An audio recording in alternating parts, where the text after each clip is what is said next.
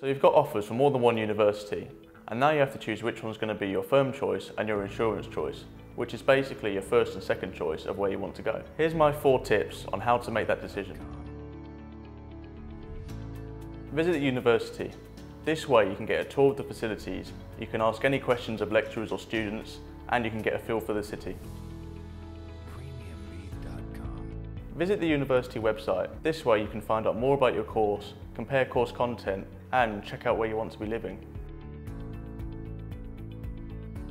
Talk to friends or relatives who have already attended the university, or go on forums such as the Student Room, where you can question current students about their experiences. And lastly, where do you want to be?